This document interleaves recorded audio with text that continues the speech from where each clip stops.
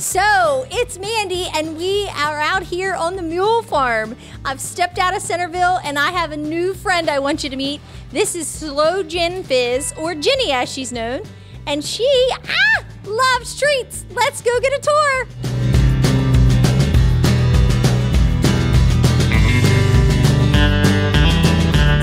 So, we have come in the exclusive, privately owned Mule Skinners Club. And I am here with Mr. Stutzman, or as known, the Mule Man. Tell us why this club is named the Mule Skinners Club. Well, it's named the Mule Skinners Club because the definition is that it's a person that's involved with riding and training and working and driving mules. Very good. And from what I understand, there are big things happening in Centerville. Tell us what is coming to Centerville. Well, we hope what's coming to Centerville will be the biggest attraction that's maybe ever been in Centerville. It is the 100th anniversary since the last time the famous 20 Mule team borax wagons that the older folks will all remember. It's the first time that they're coming back to the East Coast in 100 years. The last time they were on the East Coast was in 1917 for President Woodrow Wilson's inauguration parade. And what is the 20 Mule team? What does it consist of and where does it come from? Well, it comes from out in Death Valley, California, and the 20 Mule team in the late 1800s, it would drive 165 miles one way into the desert from a train station, and it would collect borax, which is a mineral that's natural in the desert, and they would load over 36 tons of borax on the wagons, and mules would turn around and pull them back another 165 miles. There were 5 teams, and all your parents and my parents will remember there were many famous actors from Ronald Reagan, Clint Eastwood, Leonard Nimoy, and a bunch of others that got started on a program called Death Valley Days.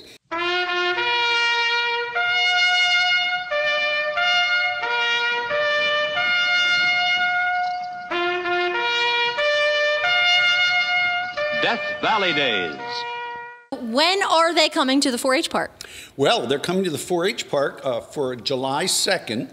There's going to be a public showing where everybody can come out and touch and ask questions. The Mule Skinners, they will be there from 12 o'clock to 4 o'clock. Mm-hmm. It's free to the public. We're encouraging everybody to come out.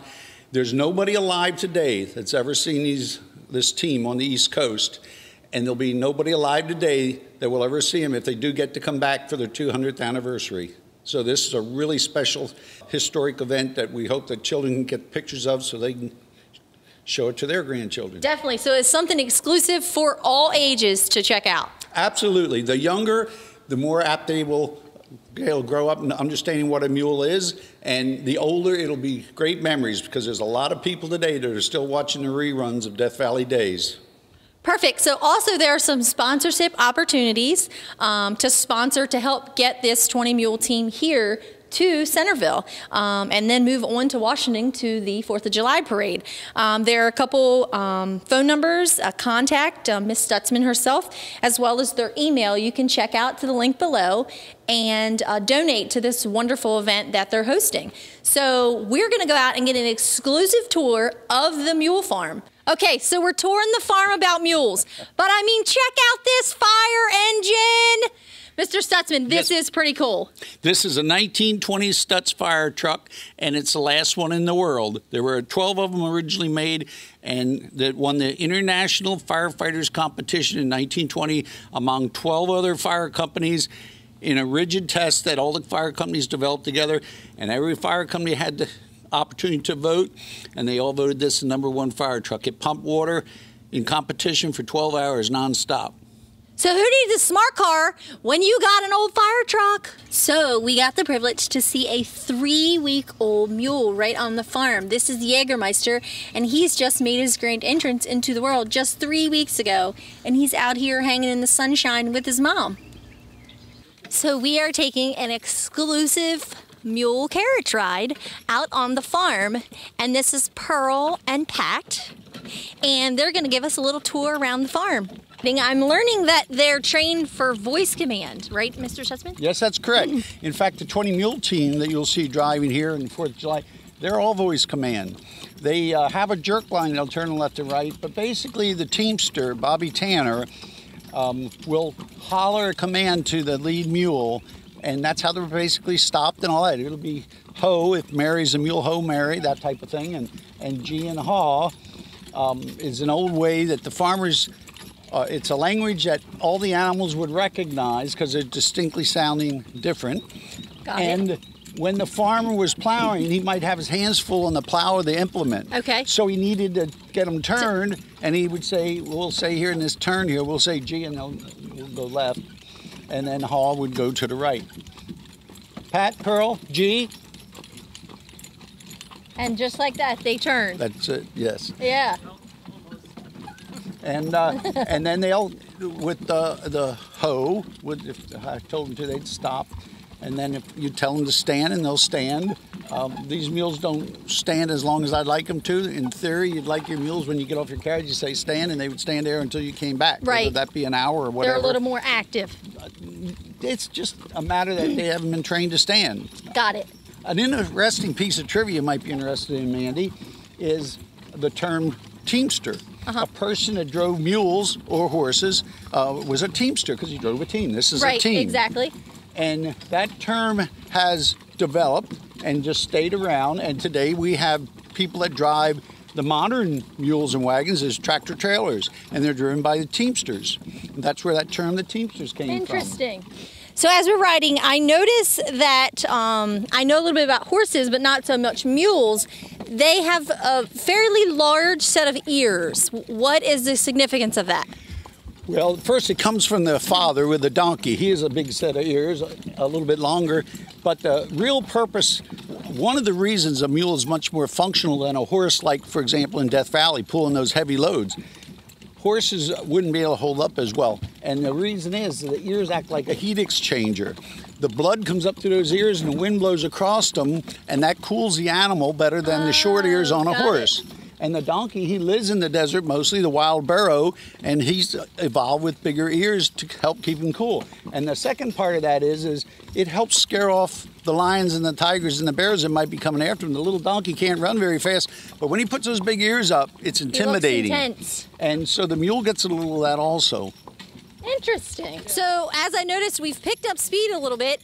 Yes. You said they tend to like this speed better. What is their average speed, or what do they... We're going about 7.5 miles an hour right now. If I got out my telephone and put the GPS on, I'm cruising about 7.5 miles an hour. They walk at about 3 miles an hour. When they're walking, they build muscle because this carriage is harder to pull at a slow speed.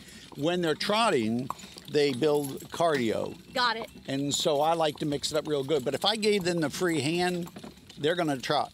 And there's a slow trot called a working trot. And then there's a faster trot called a road trot. If I let them go, they would road trot. So they kind of determine what speed they're going to go, unless you tell them. No, never. I always determine what speed and so where they're you're in going to control. go. Absolutely. I do not let them choose anything. In fact, if we're going down the road and it's going to fork and they decide to go to the right, if it doesn't matter to me, I'm going to make them go to the left because I want them to know they have to do what I tell them. Got it. This is not an option for them. You know, they have to do. I try to get along. I try to make it as pleasant for them. These girls like to do this, believe me. Right. If I got out this carriage, they would certainly want to get in here and go. I was showing Ted earlier how they will step over to get into the hook to this. I don't even have to ask them. They just step up to this carriage. Love it. Yeah. And so that's the way it is. They like their job. If you treat them right, they'll be great to you. And if you abuse them, they'll never forget it. Yeah.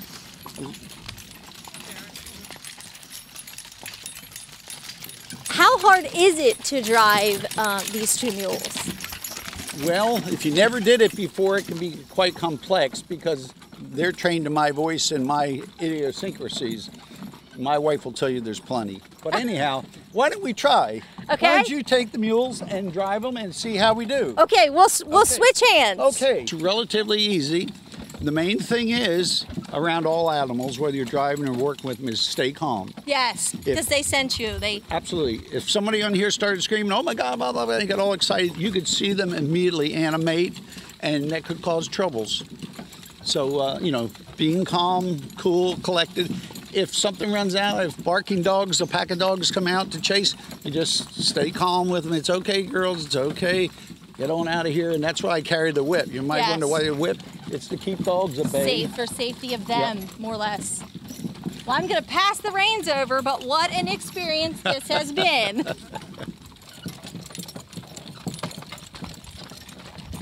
G. Good girls, ho. As we conclude our exclusive tour of the Grove Creek Mule Farm with Mr. Stutzman, the Mule Man, we have a little bit of a fact that we can walk away with today that I bet you the teachers in school would not know.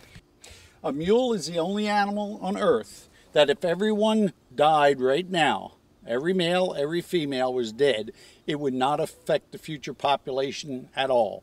And the reason is because you always go to a donkey and a horse. So that's a unique fact about a mule. There's always going to be a mule. Always going to be a mule. That concludes this episode. We'll see you next week.